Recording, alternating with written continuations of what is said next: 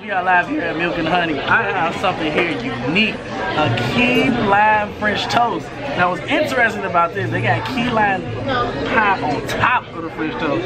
You see it, they got a nice little beautiful decadent. We're gonna go straight in. Now, the waiter told me this is gonna be good, so we about to get ready to taste it out now. I got a little syrup drizzle.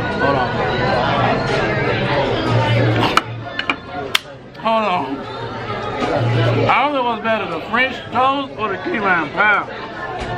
Actually, when you look at it, it's man, I'm convinced nothing is better than Southern cooking. Now, when you come to Atlanta, make sure you come to Milk and Honey, because I guarantee you, you are going to love these French toasts. Woo! Oh man. That's good eating right there. Make sure you guys come out. Now, you know you can't come to the South without getting some shrimp and grits.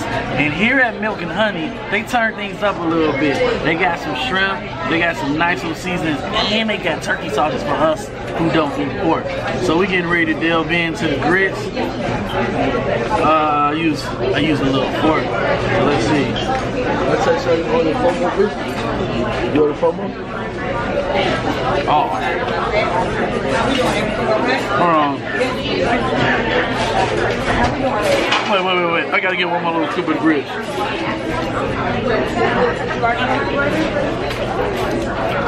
They're not running. They're flavorful. They got just enough butter, just enough seasoning. Then it hits you with the sausage and the shrimp together. It's like a compound with the meat. When most shrimp and grits, they be tender, but here, they're generous. And they got good flavor, and they both cooked all the way. If you're looking for some good shrimp and grits with a southern feel, Honey Milk and Honey. If you've been following my company for a while, you would know seafood is my favorite. So, I'm here with a top signature item. This is a seafood burger, ground beef patty, and it got shrimp on top of it. Now this is something unique. And this burger got weight, it's not weak. You see clearly it got some stuffing on the inside. Now, they've been doing me good this whole trip, so I know this burger. I got high expectations for it. Let's see.